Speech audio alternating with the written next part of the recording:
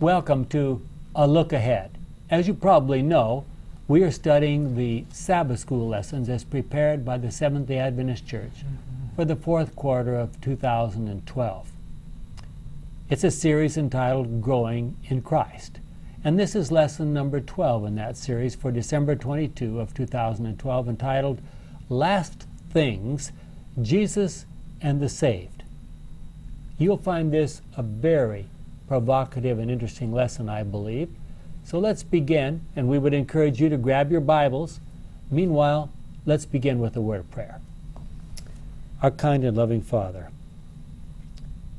we know that the things we're going to talk about right now have been misunderstood and misrepresented in every possible way. We have a unique doctrine here, what we call our doctrine of the sanctuary. Other Christian groups think we're crazy for our belief in this doctrine. So let us see if we can make it as clear as possible. We ask for your Holy Spirit to guide our words as we try to explore the various meanings involved here so that we may represent you correctly, as our prayer in Jesus' name. Amen. Amen.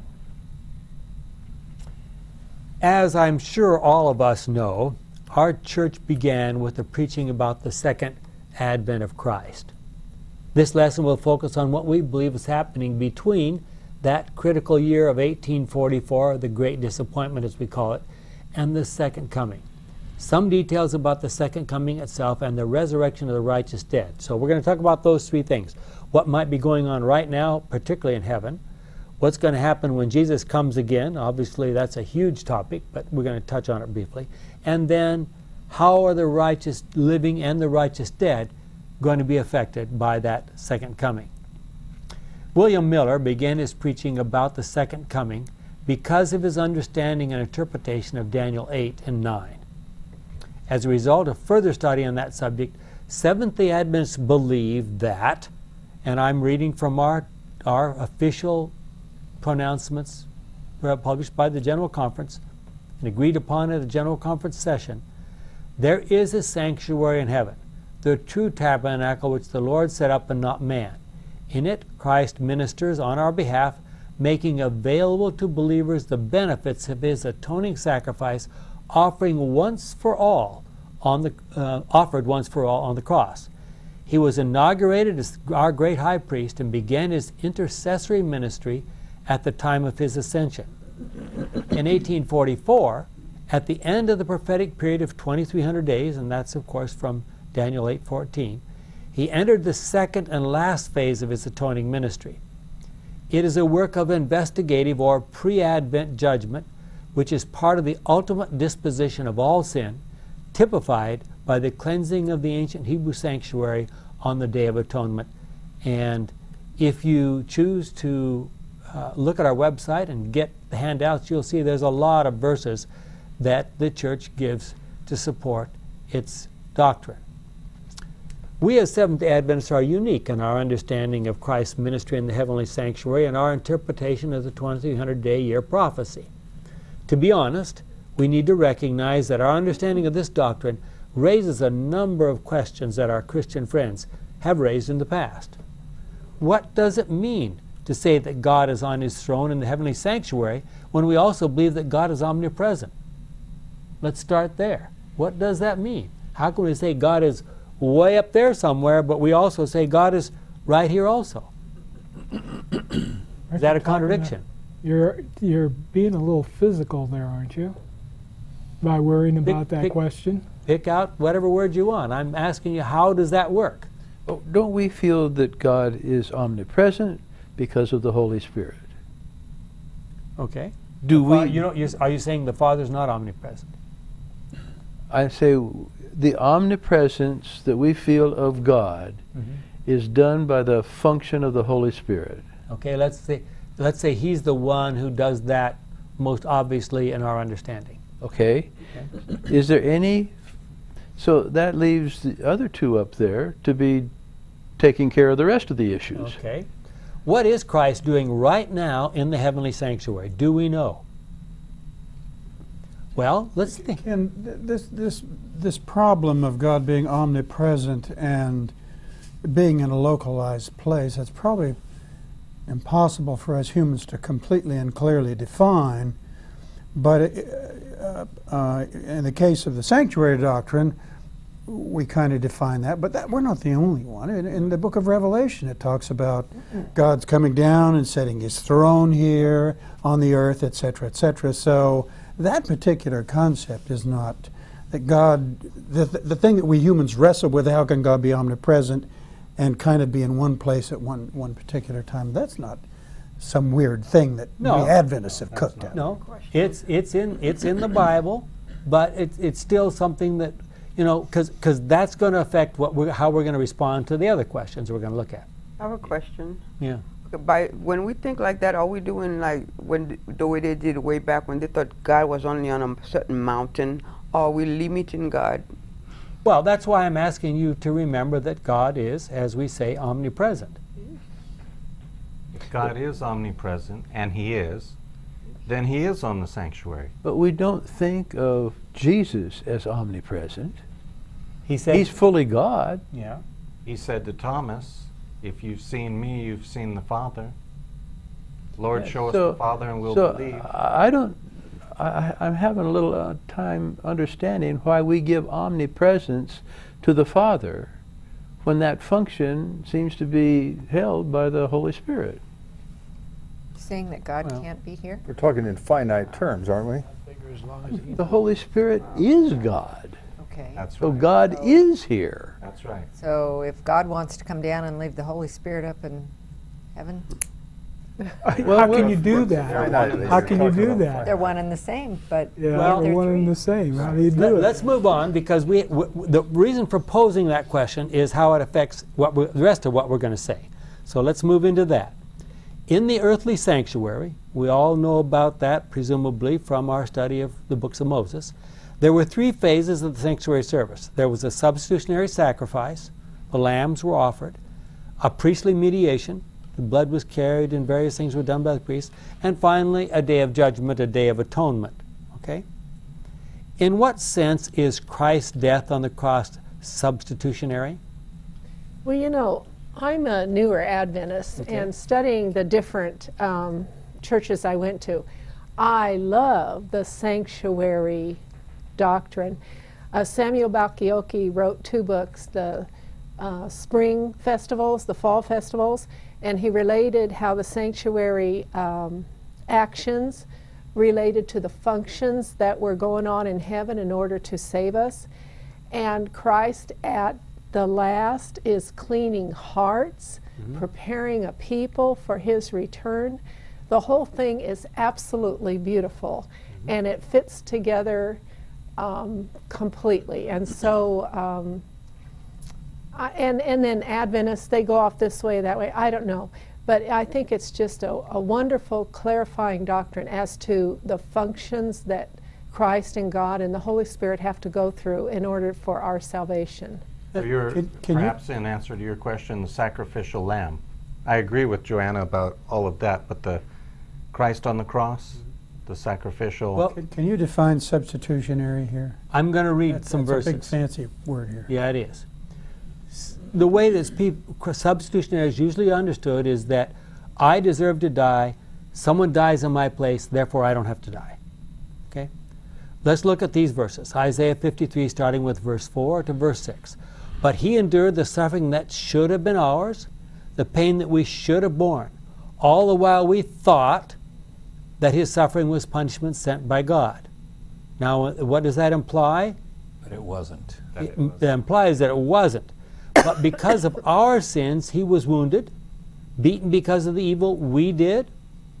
That's pretty clear. We are healed by the punishment he suffered, made whole by the blows he received.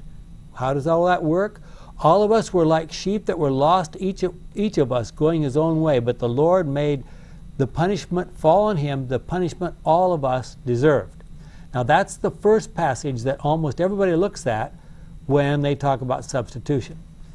Now let's look at one in the New Testament. Let's try Romans 3, starting with verse 24.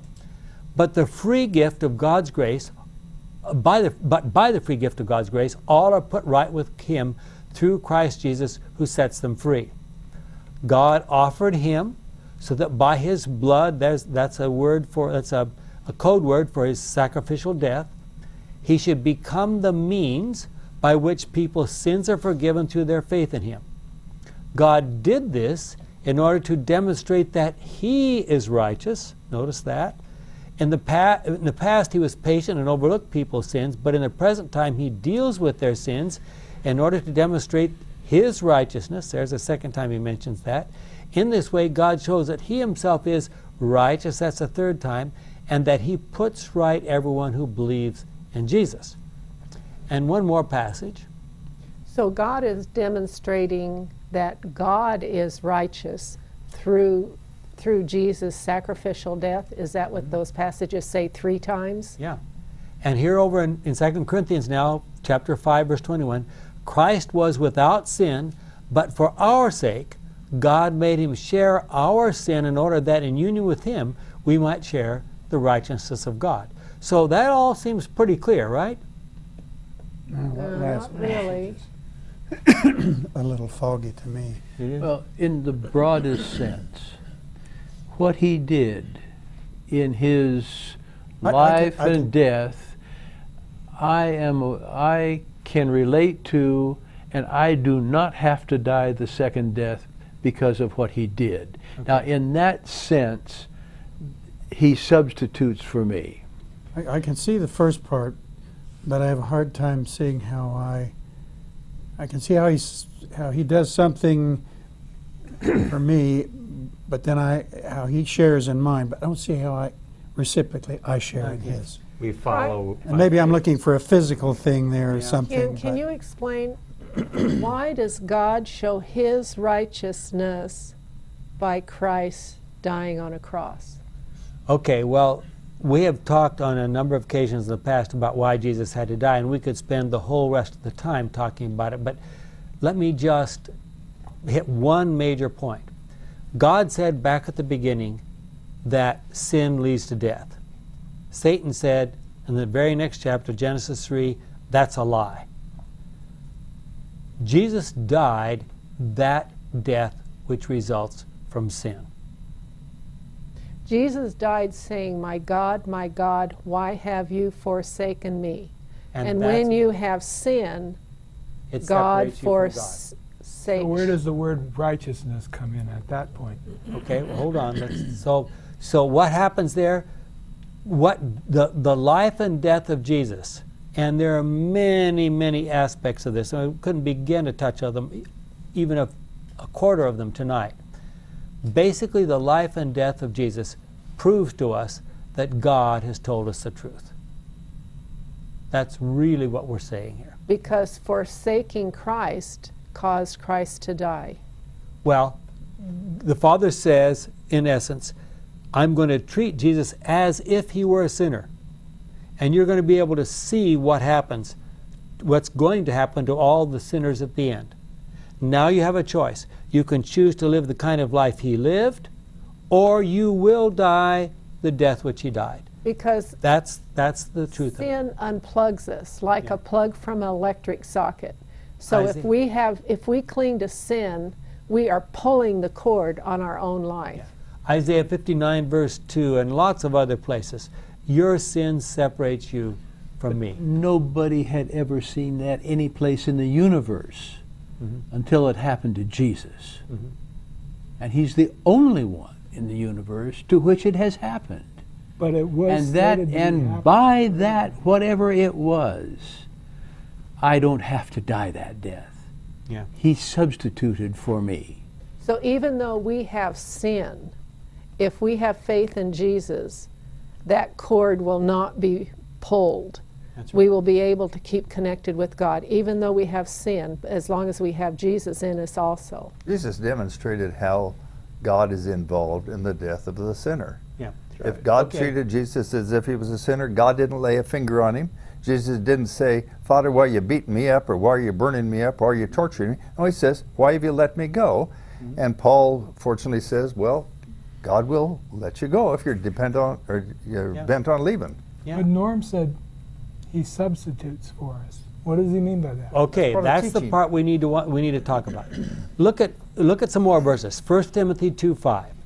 For there is one God, and there is one who brings God and human beings together, the man Christ Jesus. Okay. So does that? Oh, sorry. That's part of what he's doing, right? So does that tell us that we're not supposed to be praying to the Virgin Mary and to this and this, because only Jesus? We're going to talk about the Virgin Mary in a little bit, so let's hold that for a moment. But how does that? Where does the substitution come in on that? Give us a moment. We're trying to get there. We want to go step by step. Otherwise, we could just get a jumble here. And so I'm now reading Hebrews 7:25. And so he is able now and always to save those who come to God through him, because he lives forever to plead with God for them. So now we're talking about pleading. Okay? We believe that Christ, as a result of these verses and others we could add, Christ is the sole mediator between the Father and the angels in heaven. We don't need the Virgin Mary. We don't have a lot of other saints. Again, we'll talk a little bit more about that. These verses suggest that through his mediation he brings God and man together. Okay? Now, let's talk about what are the implications of that. What does it mean to say that Jesus is pleading before God on our behalf? Now, the word in Greek, pros, can mean with. I mean, you plead with somebody. It could mean you plead in front of somebody, just physically standing in front of somebody. It means they could be behind you somewhere and you're out here making a presentation. So we have to decide what that means. Does someone need to plead with the Father before he will forgive us? No. Is the Son more loving and caring than the Father, and that is why he is pleading for us? No. We would have to say no. If you've seen me, you've seen the Father. Yeah. If that is true, how do we explain John 3:16 and John 14:9? Just look at those places. John 3:16, for God loved the world so much that he gave his only Son. So who's loving? God. It's God the Father. He gives who? Jesus. Emptied all of heaven. Yeah, so that everyone who believes in him may not die but have eternal life. So that can't be we can't say that God isn't loving after he did something like that, surely. And look at one verse that's already been suggested, John 14, verse 9. Jesus answered for a long time. Now here he is again. We're talking about the last night of his human life before he was crucified. Jesus answered, for a long time I have been with you all, yet you do not know me, Philip. Whoever has seen me has seen the Father. Why then do you say, show us the Father? Okay. So we are committed to the idea that there is no difference between the Son and the Father. Are we? Do we agree with that? Yes. Mm-hmm. Ellen White says that I may know him, page 338. If the Father had come instead of the Son, there would be no difference whatsoever in what happened. I have a question. Yeah. On the cross, when Jesus said, it is done, so it wasn't done? He didn't know that he was going to have to go to heaven and plead for us for thousands of years. Mm-hmm. What about that? See, that's the part we're going to try to get to. So bear with me here. Okay, I'm trying to move on. If the Father needs to be pleaded with, maybe our Roman Catholic friends are correct in suggesting that we should have lots of people called saints to help Jesus plead. Well, one of the main obstacles to accepting our understanding of Christ's ministry in the heavenly sanctuary is the fact, we need to be honest, that most of our Christian friends believe in the immortality of the soul. And thus they believe people go immediately to their reward when they die. So how could there be a judgment just before the second coming, starting maybe in 1844? How can you have a pre-Advent judgment if people already received their reward? Doesn't make any sense, right? So no wonder they have a problem with it. Yeah. Okay. So an even more perplexing theological question is this one. Why would an omniscient God need an investigative judgment? Isn't that a contradiction in terms? The judgment isn't for him. The terminology is changing a little. Yes. It's now called pre-Advent to get away from the investigation. The judgment is not for him. He doesn't. Then we better be very clear about that. In more recent times, we have suggested that it should be called a pre-Advent judgment instead of an investigative judgment. Does that help? It should be clear that if the righteous are to be taken to heaven, let's think logically through this, if the righteous are to be taken to heaven at the second coming, someone, be it God or somebody else, is going to have to decide who are the righteous and who are not righteous. I mean, that should be perfectly logical. That's logical. And okay? I mean, it's just Yeah. as well. It's Yeah. just. Yeah. It's fair. Everybody gets a chance to see. There are 2 chapters dealing with these issues in the writings of Ellen White that I would encourage everyone to look at. One's entitled, what used to be entitled The Investigative Judgments, now entitled, if you get a new copy of Great Controversy, it will be entitled Facing Life's Record. It's chapter 28 in the Great Controversy. The other one is entitled Joshua and the Angel. It's in Prophets and Kings, chapter 47. These chapters are based on several verses, and now let's look at those verses and see what we can conclude ourselves. The first one is found in Daniel 7, starting with verse 9. And there's 9 and 10, and then it talks about something else for a moment. We're going to jump over that and look at 13 and 14. So while I was looking, thrones were put in place. One who had been living forever, who would that be? God. Has to be God, sat down on one of the thrones. His clothes were white as snow, and his hair was like pure wool. His throne, mounted on fiery wheels, was blazing with fire. Surely this has to be God. And a stream of fire was pouring out from it. There were many thousands of people there to serve him, and millions of people stood before him. If you look at the original, the more literal translations, it's 10,000 times 10,000. That would be 100 million. That's just a start. It's not people, isn't it? Angels? Well, what is the word for people? I mean, beings. Beings, Yeah. okay. The court began its session and the books were opened. Now, when the books are opened, what do we expect to happen? Somebody ought to take a look at them. That's a judgment scene, right? So we're going to drop down to verse 13 now. During this vision in the night, I saw what looked like a human being.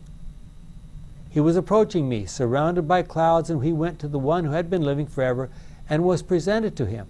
He was given authority, honor, and royal power so that the people of all nations, races, and languages would serve him. His authority would last forever, and his kingdom would never end. Now, who's that? Jesus. That has to be Jesus. Okay, are we all together on that one? Okay, that's our first key verse. The next one is found in Zechariah 3, the first 5 verses. Okay, we're trying to get a picture of what's going on. So what we have now is a court scene in heaven. God is sitting on his throne. Christ approaches him, and who's watching? The universe. The universe. More than 100 million angels, and really, honestly, it's the entire universe. That's right. Is watching. Okay? In another vision, the Lord showed me the high priest Joshua standing before the angel of the Lord. Now, angel here in this context is a word which means messenger. And there beside Joshua stood Satan, ready to bring an accusation against him. The angel of the Lord said to Satan, "May the Lord condemn you, Satan. May the Lord who loves Jerusalem condemn you. This man is like a stick snatched from the fire." Joshua was standing there wearing filthy clothes. Now, we all know what filthy clothes represent in this Bible, right? Sinful man. Sinful, the sins of human beings, right? The angel said to his heavenly attendants, "Take away the filthy clothes this man is wearing." Then he said to Joshua, "I have taken away your sin and will give you new clothes to wear." He commanded the attendant to put a clean turban on Joshua's head. They did so, and then they put the new clothes on him while the angel of the Lord stood there. So, who's doing the accusing? Satan. Satan. And are we those sticks that were jerked out of the fire? We could be. If we accept Christ? Well, I'm going to ask you to read one more passage that this is all based on. Okay, and then we'll have our discussion. Revelation 12, starting with verse 7. You can start with verse 1. It gives a little background, but let's start with verse 7. Then war broke out in heaven. Michael and his angels fought against the dragon. Dragon is another word for who? Satan. We're going to see that in just a moment. Who fought back with his angels. But the dragon was defeated, and he and his angels were not allowed to stay in heaven any longer. The huge dragon was thrown out, that ancient serpent. Does that remind you of any story earlier in the Bible? Genesis. The Genesis, serpent in the tree. exactly, chapter 3. Called the devil or Satan. John doesn't leave any questions about who we're talking about here. That deceived the whole world. He was thrown down to earth and all the angels with him. Then what does he do when he gets down here? Then I heard a loud voice in heaven saying, now God's salvation has come. Now God has shown his power as king. Now his Messiah has shown his authority. For the one who stood before our God and accused our brothers and sisters. Who's the accuser of the brothers and sisters? Satan. Accused our brothers and sisters day and night, has been thrown out of heaven. Our brothers and sisters won the victory over him by the blood of the Lamb, by the truth which they proclaimed. And they were willing to give up their lives and die. And so be glad, you heavens, and all you that live there. But how terrible for the earth and the sea, for the devil has come down to you, and he is filled with rage because he knows that he has only a little time left. Woe to us on earth, huh, with the devil and his angels down here. So what is actually happening in heaven right now? The throne was put in place, and well, we've read these verses. Throughout the history of the great controversy, it has been Satan who has been the accuser of the brethren. And I read, as the books of record are open. Now this is Ellen White's Great Controversy, pages 483 and 484. And this is where she spells out what these verses mean. As the books of record are open in the judgment, the lives of all who have believed on Jesus come in review before God. Whose lives are reviewed? ours. Humans. All those who have believed in Jesus. Beginning with those who first lived upon the earth, our advocate. Who's the advocate? The one who approached the throne in Daniel 7? Jesus. Presents the cases of each successive generation and closes with the living. Every name is mentioned, every case closely investigated. Names are accepted, names rejected. And who's watching all this? The whole universe. The rest of the universe. The deepest interest manifested among men in the decisions of earthly tribunals, but faintly represents the interest evinced in the heavenly courts when the names entered in the book of life come up in review before the judge of all the earth. Why are they so interested in what's going on about us? They're learning how God deals with his creatures. Might be neighbors. And some of us are going to be their future neighbors. Do they care? But in a very real sense, we are just like them. Only something happened to us that didn't happen to them and could happen to them. And that's what worries them. Yeah. And God's mercy is shown. Well, they can see it. I don't think they're all that worried. I think they trust God. I think they trust God. That's what happened at the cross. I mean, these books, these aren't leather books that you open and turn pages and that kind of thing. What kind of media material this is. But I think what's happening is God, Jesus, look into the future of every case and know how that person would respond in heaven. And based on what they see and know with that kind of knowledge that no other creature has, they can make that decision. Yeah. And the angels and the rest of the universe and the faithful say, you said it, I believe it. But it is. I think it is important to realize that this whole thing here, God doesn't need this judgment. No. He knows what's right. He knows what's fair and right and what's just and so forth. He's going through this process, this courtroom, so everybody else can see the explanations if that's what would be involved, or the arguments for and against or whatever, and how we've come to this conclusion. For the benefit of the jury. But you see, it had its beginnings in that sanctuary service out there in the desert. And it went through that first part when they were loading up the sanctuary with sins, as it were, at least the record of sins. And then they had to, God had to say, this is not going to go on forever and ever and ever. So he has to put in an end time scenario. And that was the second apartment. What went on in there finished it all off. That was the model. Yeah. And so now we're in that time in which in reality the end up model is what's going on. Well, the divine intercessor, I read on in Great Controversy, the divine intercessor, that would be who? Jesus, presents the plea that all who have overcome through faith in his blood be forgiven their transgressions, that they be restored to the Eden home and crowned as joint heirs with himself to the first dominion, Micah 4:8. While Jesus is pleading for the subject of his grace, guess who else is trying to speak up? Satan accuses them before God as transgressors. Jesus does not excuse their sins, but shows their penitence and faith, and claiming for them forgiveness, he lifts his wounded hands before the Father and the holy angels, saying, I know them by name. I have graven them on the palms of my hands. Their names stand enrolled in the book of life, and concerning them it is written, they shall walk with me in white, for they are worthy. Revelation 3:4. If you wanted, you could take those words and make it sound like Jesus was telling God something he didn't know. No. But that's not true. No. I mean, he is stating the obvious from their standpoint because of their knowledge. So why the pleading? It's just a word. It's a word picture. He's No, making this case. case. More. No, hold on. Let's be very clear. What's happening here? God is officiating. He's not, and if we go to Romans 8, literally it says, the Son, the Holy Spirit, and the Father are all on our side. Yeah. So let's be very clear about Like that. you say, they all agree with each other. Yes. So why does anybody have to plead? Well, just listen, I'm trying to tell you. The Father is officiating. Daniel 7 says the Son approaches him, then the cases are brought up. The books are open. That's the time when they start talking about us. The rest of the universe says, surely you're not going to bring some of those sinners up here. And God says, yes, I am. And here's Who said that? the rest of the universe, the angels, all the rest of the beings in the universe. So he's pleading because the angels don't want us up Because they don't understand it.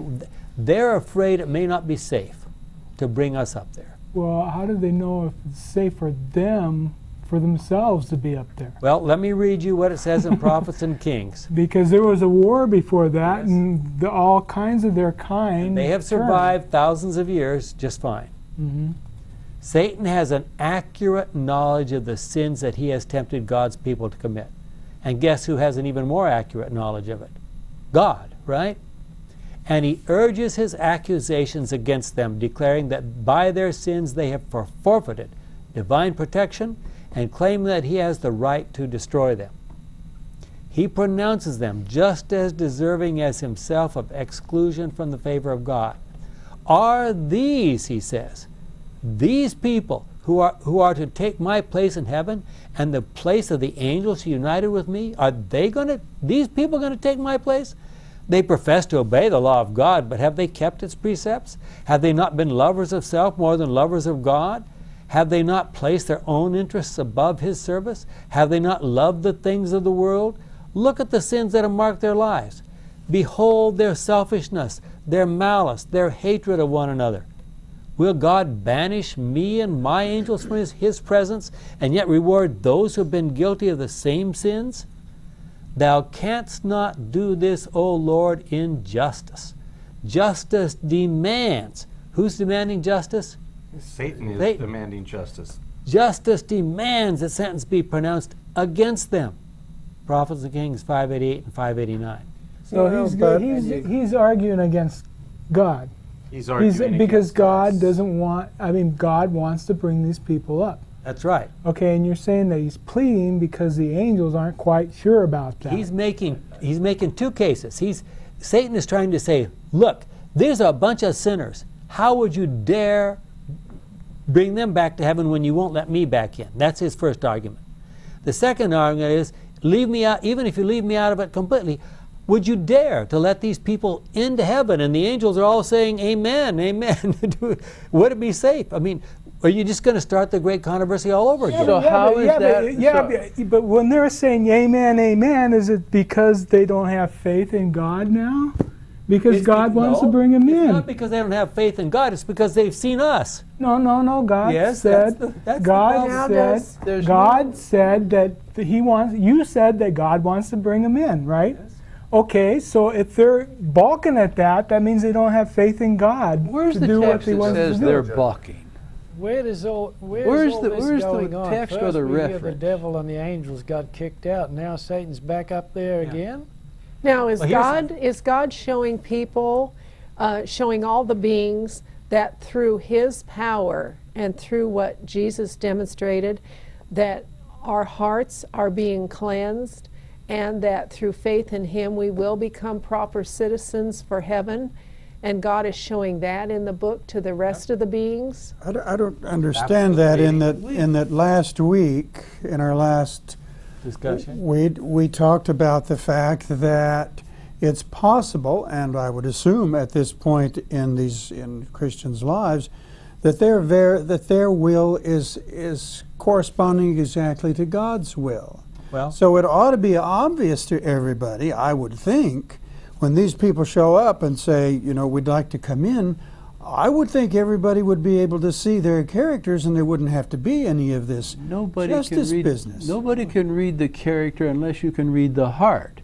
And there is no other creature on earth but God in the universe, That's right, but so God why that don't can they read trust the you? heart. My Why don't works they are trust the him? testimony to my faith. I don't know of us. okay. I'm still trying But to it's a get it's a the. courtroom, if you will. I'm trying to get the So all pleading. sides It's a have to be metaphor. I'm trying to presented. understand what the pleading is. Okay, let's talk about several issues that we need to be very clear about this. Some people are going to ask, how can Satan be up there accusing us if he's been banned from heaven? Exactly. Okay? And my answer to that is very simple. When we pray, do we believe that God hears us? Yes. Satan can accuse us from right here, and God hears it very well, and the whole universe hears it just fine. There's no limitation to his communication powers. Satan is probably following us each day and go, look at that, God, look at that, look at that. Exactly. So you're saying the that same way that our the judgment prayers- is happening as we're living. It is right now. It's going Okay, on. so there's not a courtroom convening at a certain time that you're talking about. It started in 1844, and it is still going on. That's Adventist understanding. Yes. That's what we're talking about. That's yes. It is. We believe that this period from 1844 to the end, whenever that happens, corresponds to the Day of Atonement in ancient Hebrew worship. Now, in the Day of Atonement, ancient Hebrew worship, people were supposed to be trying to clean up their act, Right. afflicting themselves and becoming better persons, asking for forgiveness for all their sins, so that when the priest came out, they were ready to greet the priest, and then there was a big celebration. So we're supposed to prepare ourselves so when Jesus comes back the second time, we will be among the people that are allowed in heaven, Well, and then we'll have a big celebration like the Day of Feast of Atonement was Tabernacles. also a demonstration, wasn't it? Because there was a thing with the lamb and the scapegoat that happened. Okay. So Let's settle several things that have raised big questions. Did God have to wait until 1844 to discover who's savable? No. No. We absolutely believe in God's omniscience. So the judgment, whatever's going on in the pre-Advent judgment, is not for his benefit. He already knows the answers. So why doesn't God just post a list and say to the angels, you trust me? Post a list. God is trying to be transparent to all the beings in the universe. He's saying, I am an open person. See what I'm doing, understand what I'm doing, so that we can have love here instead of always maybe doubting me Trust. like you did when Satan was saying things about me. You were kind of questioning, well, is he saying it okay? And God's saying, I am completely transparent. See everything that I'm doing. I believe that the angels would like it to happen faster, but because God wants it to be so transparent that He's going through each and every step, so there'll never be this misunderstanding again. We don't have time to discuss this now. We've talked about this before, but God goes painstakingly slow through this whole process so that when it's all over, after the third coming, when we dwell on this earth, hopefully all of us and all of God's faithful people are dwelling with Him on this earth and able to travel to the universe, etc., there will be absolutely no questions in anybody's mind that God was completely fair. Or as to why I'm there. Yeah. And anybody will have any question about why I'm there. And whoever else is not there, why they're not there. So when it's all done, we all are going to have to agree, not because we're forced to, but because God will not bring it to a conclusion until this is true. We will all agree that God did it right. That's what needs to happen. So why do things in heaven need to be cleansed? What actually happens on this anatypical Day of Atonement? Well, one verse that might help us is found in Hebrews 9:23. Those things, which are copies of the heavenly originals, had to be purified in that way, but the heavenly things themselves require much better sacrifices. Oh boy. Now what does that mean? Well, look at another passage. Look at Acts chapter 3, 19 to 21. This is Peter's sermon to the people in Jerusalem. Repent then and turn to God so that He will forgive your sins. If you do, the times of spiritual strength will come from the Lord, and He will send Jesus, who is the Messiah He has already chosen for you. He must remain in heaven until the time comes for all things to be made new, as God announced through His holy prophets who lived long ago. Now, in the more traditional translations, it says He will forgive your sins. The more traditional translation says they will be blotted out. Well, you know, in other churches, they say there's absolutely no sin in heaven. And so they don't go along with this because there's no sin in heaven. But war started in heaven. Satan was in heaven.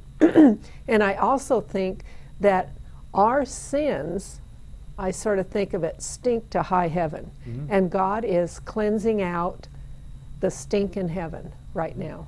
I think it's kind of a metaphor, but The whole thing's a metaphor. the sins that we commit are down here and they stay here.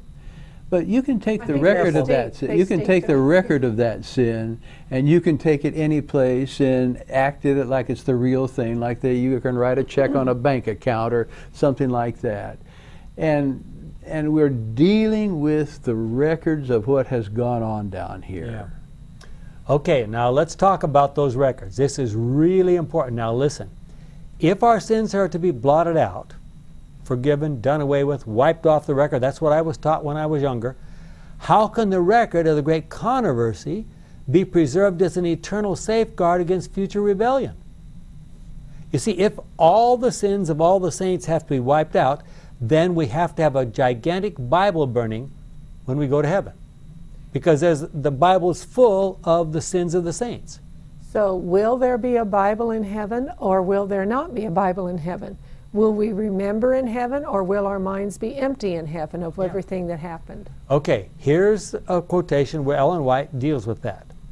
The death of Christ upon the cross made sure the destruction of him who has the power of death. Who would that be?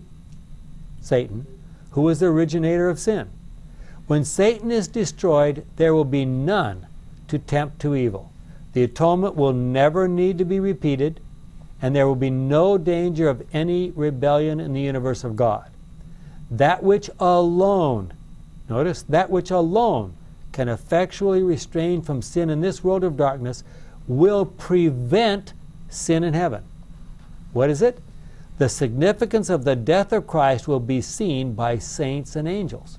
So if we understand the life of Christ and we understand why He had to die, that will prevent us from ever wanting to go back to sin ever, forever. The angels ascribe honor and glory to Christ, for even they are not secure except by looking to the sufferings of the Son of God. They're looking to what? His experience. The angels learn something really important about God from what Jesus did here on this earth. Right. It is through the efficacy of the cross that the angels of heaven are guarded from apostasy. Without the cross, there would be no more secure against evil than were the angels before the fall of Satan. Angelic perfection failed in heaven. Human perfection failed in Eden. the paradise of bliss. I mean, we know those stories. All who wish for security in earth or heaven must look to the Lamb of God. The plan of salvation, making manifest the justice and love of God, provides an eternal safeguard. What does that mean? How long is this safeguard going to last? Forever. Forever. The plan of salvation, making manifest the justice and love of God, provides an eternal safeguard against defection in unfallen worlds, as well as among those who shall be redeemed by the blood of the Lamb. Signs of the Times, December 30, 1889, paragraph 4. And people who take the more traditional approach to understanding all this pleading stuff, they're not sure what to do with a paragraph like that. Well, is all that necessary? Again, Ellen White, Great Controversy, page 489, the intercession of Christ in man's behalf in the sanctuary above is as essential to the plan of salvation as was his death upon the cross. By his death, he began that work which after his resurrection he ascended to complete in heaven. So how could that be true? How can that possibly be true? I mean, we think his death upon the cross was the absolute ultimate event in the history of the universe, right? So the other part is what? Intercession in Zechariah consisted of telling the devil, I've forgiven this guy's sins. Mm-hmm. And that's the essence of the intercession. And so when he says, here's how this man, this woman, would respond in heaven, here's the way his life would be, he's safe to bring up here, they all say, so be it. Praise hallelujah. Okay. There's more, and I agree with you, but there's more to the story. Let's see if we can work our way through this. Think about it very clearly. At the point when Jesus had just died on Calvary, remember there's been 3 hours of total blackness, and then there's a light shines through, he pronounces those last few words, he dies. Let's stop the clock right there. How many human beings at that point in history understood why Jesus had to die? No. None. Zero. Zip. Okay? How many of the beings in the rest of the universe understood why Jesus had to die? Be careful. You need to read the chapter in Desire of Ages entitled, It is Finished. Because not until that point in history did the beings in the rest of the universe begin to understand, or really, I shouldn't say begin, they were not completely understanding everything, but they pretty much understood the role of Satan and why he did what he did, and they didn't want to have anything more to do with him. Okay? They had decided who was telling the truth. They had decided who was telling the truth. And that was the issue. Okay. Have we decided who's telling us the truth? Yes. Human beings. All human beings? No. Not even close. If you walked out in the streets and you asked, okay, how would you decide who's telling the truth, God or the devil? They would look, huh? What are you talking about? So there's still a lot of undecided voters. There's a lot of undecided voters still out there. And Is that because they don't know get the out issues? there and do They our don't job understand and the issues. inform. Yeah. I have a Because the big election controversial is coming question. soon. Okay. Okay. If when Jesus said it was done, it wasn't done, is it because the Bible says so? Or is the whole thing about the pleading and whatnot product of, what's his name? The plan of salvation. Edson and Bates, who after the great controversy, when Jesus didn't come when they say he would come, which they were not supposed to do because God said no one knows the hour or the time, not even the angels. And it was a knee-jerk reaction to that. They came up with the Jesus is here and, you know, this is happening now. Yeah. I have a problem with that. I have The victory is done. Okay, but on the here's let me finish what I started to say, and I think hopefully this will answer your question. God, remember what I said a few moments ago. God says it will not be finished until even at the third coming. Let's think about what happens at the third coming. At the third coming, God is going to show a panorama in the heavens, and every single eye, every single person who has ever lived, is going to see it. The wicked outside the city, the righteous inside the city. And what's the purpose of all that? Even the wicked, even Satan is going to be down. If Philippians 2, Isaiah 45, Romans 14, even Satan is going to be down on his knees saying, yes, God, you did everything you could possibly do to save people. I'd like to take Yoli's question. When he said, it is done, what was he talking about? What was done? And I would postulate that his defeat of Satan, his living a perfect life, was completed, and he could die. Yeah. That's what was done. What he came there was to accomplish. There was a whole lot in the rest of the plan of salvation that was not done and is going on now. Okay, so coming back to your question, what's going on right now in heaven is this. God is saying, okay, folks, to angels and the beings in the rest of the universe, are there any of you that have any questions about these people I'm planning to bring to heaven? We're going to go over every name. Anybody who has a question, this is your chance. Okay? We're going to go over every name. Da-da-da-da-da-da. And we're going to go from starting from Adam down to our generation. He's going to go over every single name, and he's going to explain why he says what he does. Jesus is going to say, this is why I think this person can or cannot be saved. Satan is going to make his accusations back and forth. But the jury is going to, when it's all done, see, when it's all done, the question isn't just that God makes a pronouncement. He could do that at any time. What happens at the end is that everybody out there, and after the third coming, every one of us will say, yes, God, in regard to every single person's name, you did it right. And that's what God needs to accomplish. So, we need to talk a few more minutes. Surely as Seventh-day Adventists, we do not have any questions about the second coming of Jesus Christ. Not only are there many references in the New Testament to the second coming, but also we could ask the very probing question, if Jesus did not plan to come back the second time, what was the purpose of his coming the first time?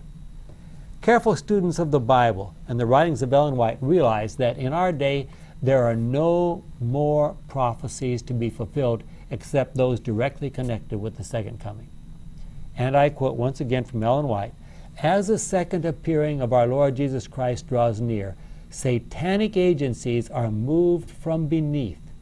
Satan will not only appear as a human being, but he will personate Jesus Christ, and the world that has rejected the truth will receive him as the Lord of Lords and King of Kings. They will accept who? Satan. So Satan's going to be a person walking around on this earth? That's right. Ellen White, Advent Review and Sabbath Herald, April 14, 1896, paragraph 6.